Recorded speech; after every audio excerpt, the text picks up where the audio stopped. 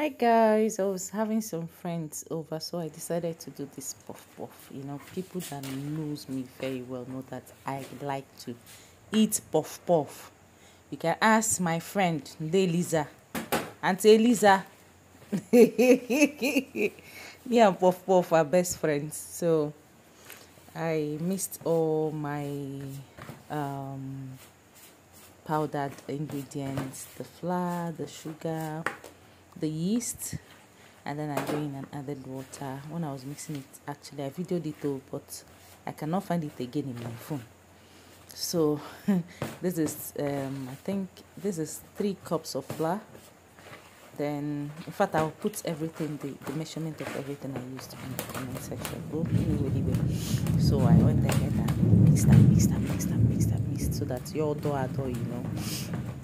because before na do, and it's not going to be too watery, it's not going to be too thick.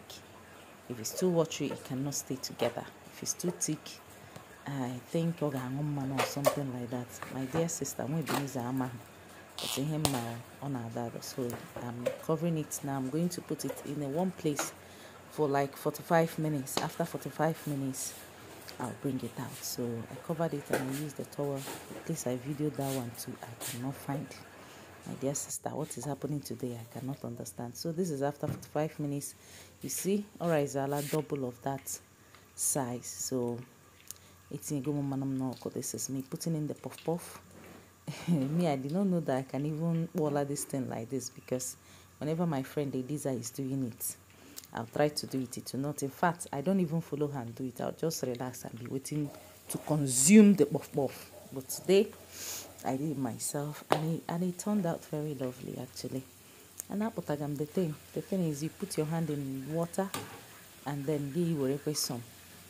Then if you cannot wall like this, they have this puff puff dispenser. You can buy it. Okay, there are people that use spoon.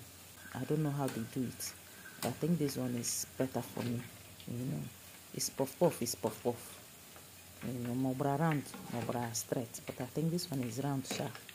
It's still fine. So you see, some people are stubborn. Some things are stubborn. I'm turning some are not turning, some are turning. So but the thing is, they all browned, and it turned out real good. So I divided the batch into two. This one is without pepper and onion. The second one I did it with pepper and onion.